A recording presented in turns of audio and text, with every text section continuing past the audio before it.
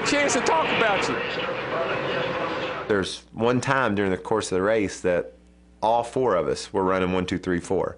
Me, Dale Jr., Steve Park, and Dale. Pretty impressive. All three of them DEI cars up there in the lead. I've been in so many things in the last 25 laps. I wasn't thinking until the last couple laps and see what happens. You just try to position yourself up there where you're in that group and try to be able to make something happen, or if something happens, you can capitalize on it. It's the big one. It's what we've all been fearing. This kind of racing is going to happen. A horrible crash on the back straightaway that began when Tony Stewart got turned sideways against the backstretch wall number 20. You know, it just seemed like the lid was about to bubble off of this pot here, and it just seemed like with that event, we thought maybe eliminated enough cars to make it come down to where we knew who we needed to race and how we were going to be able to accomplish this.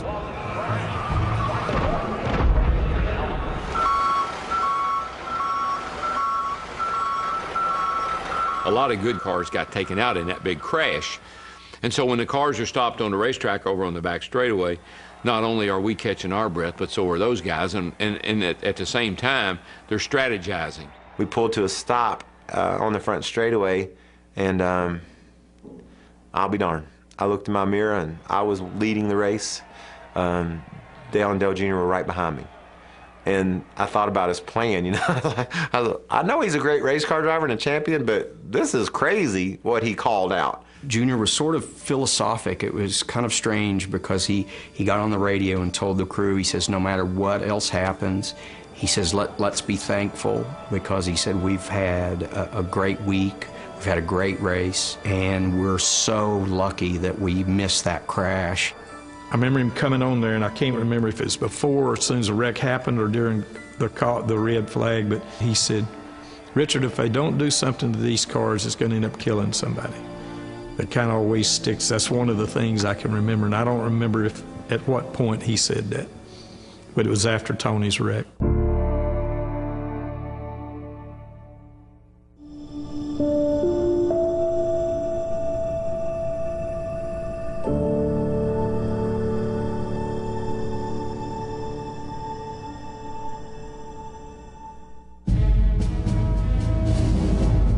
The 2001 Daytona 500 had already revealed the brutal nature of the day's close-quarter bumper-to-bumper banging and bumping.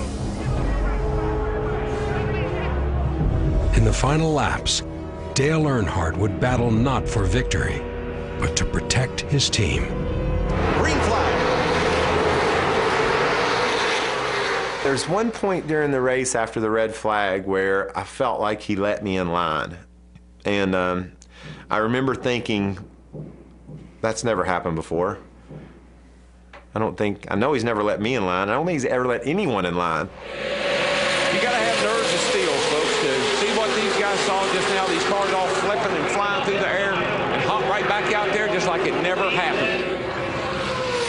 I was leading the race. My car was handling perfectly. Dale Jr. was pretty safe as well because he had Dale behind him, and Dale was just pushing Dale Jr. and me. So us two had it made, basically, and Dale was in a mess. Whoa! Get Earnhardt. Sterling got into Earnhardt. Dale is doing everything he can to keep Sterling behind him because Dale knows that Sterling's got a fast car. You never saw Dale Earnhardt Sr. do anything but drive offensively. But in the closing laps of that 500, we saw him on defense. You know he wanted to win another 500, but I think he was going to be perfectly content running third that day. This is when we're going to find out. We're coming around for the white flag. And I thought, if this motor doesn't blow up and the tires don't blow out, I'm going to go down there and make 2 lefts, and I'm going to come back and win the Daytona 500. Make that back straightaway wide, buddy. Get all over the place. Come on, man. Come on now. Watch the mirror. Watch it. You're going to make a run inside. I kept trying to tell Dale Jr., just stay on Michael. Sterling started coming, 36 started coming, and all of a sudden there was a lot of activity around Dale for third place. Atta boy. 3 wide behind them. You got him, Mikey. You got him, man. You got last lap at Daytona. Everybody's arguing over space, trying to get your nose in there. If you get your nose in there, maybe you can make the rest of it fit. All of a sudden, I saw his car cut left, and I said, this can't be good. Come on, get him in the fold. Get him in the fold. The 3 cars out. Oh! Big trouble. Big wreck behind them. Beat him back. Come on. To the flag. Come on, Mikey, you got it, man. You got it. You got it. You got it. You got it.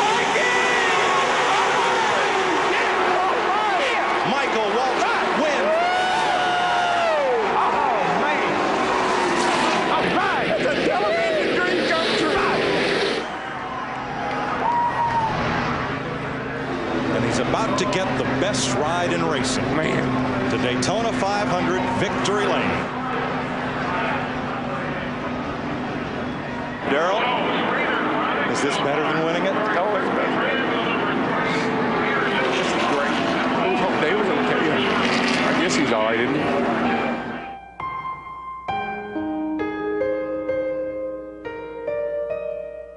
Our car came to a rest. I'm thinking, wow. I said, I'm going to go over and just shoot the bull with Dale. Mikey and Junior run 1-2.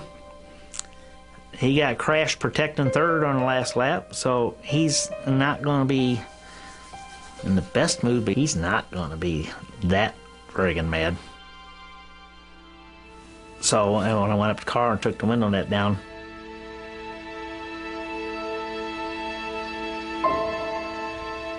I knew he was in trouble. I mean, I knew right away he was in trouble, and I signaled for the emergency crews to get there like quicker. And they were there quick, but just quicker yet. And I just knew he was in trouble.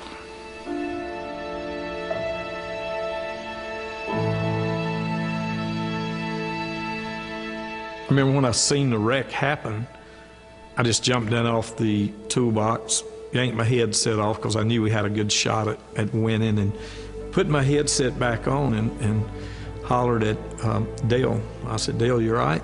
You all right, Dale? 2 or 3 times. He never did answer me. So I turned over to Mike Skinner's channel and I said, Mike, stop over there. They'd done took the checker by that time and was headed down the backstretch. I said, stop there and make sure Dale's okay. Make sure it just didn't undo his helmet and got out. Let me know if he's out of the car or whatever. Skinner come on there, he said, you better go to the infield care center. He said, boy, he doesn't look good.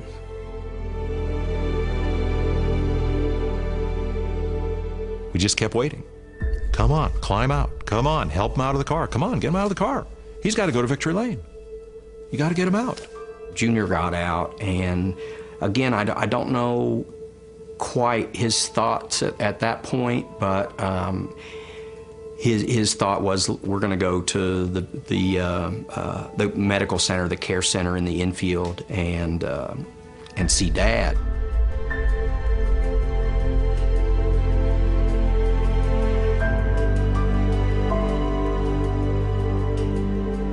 Junior went in, and he went through and just caught Kenny Schrader's eye just for a split second, and he said it was really then that he knew that something was seriously wrong. I go to the bus, I get Teresa, Jimbo, the bus driver's with us, and that's when they just got the new infield care center, and we went into there. Not really thinking, anything. We get there and they're taking him straight to the hospital. So now we're getting antsy. Okay, something's up. Richard came in the infield care center, and you're sitting in there, and you got the little curtains and stuff, and Richard those curtains. What's the deal? I probably turned white, and he said, how is he? I said, I ain't good. And he said, you mean we're gonna be out for a while? I said, oh no, buddy. It's we got bigger problems. Kenny wasn't himself. He was just as pale as he could be, and he said, took a few deep breaths, and he said, look, I'm not a doctor. They had released him from the care center. He said, I'm telling you, it don't look good. It don't look good. And at that point, my heart just fell. And So Judy and I got in the car and headed to the hospital. We get in a car and get a police escort to the hospital. We're going back roads around the turns. I said a lot of prayers on the way to the hospital.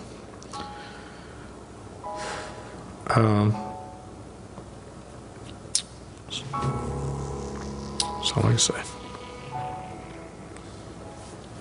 While we're dealing with that, somebody's won the race and he's going to victory lane.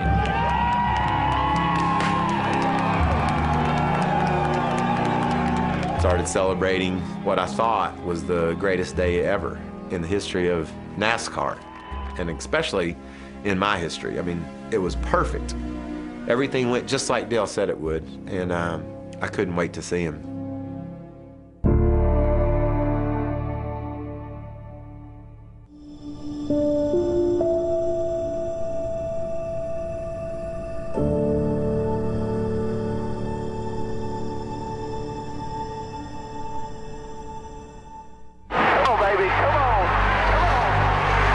Michael Waltrip drove to the winner's circle to celebrate victory in the 2001 Daytona 500. How could he have known that the seminal moment of his career would be forever shrouded in tragedy?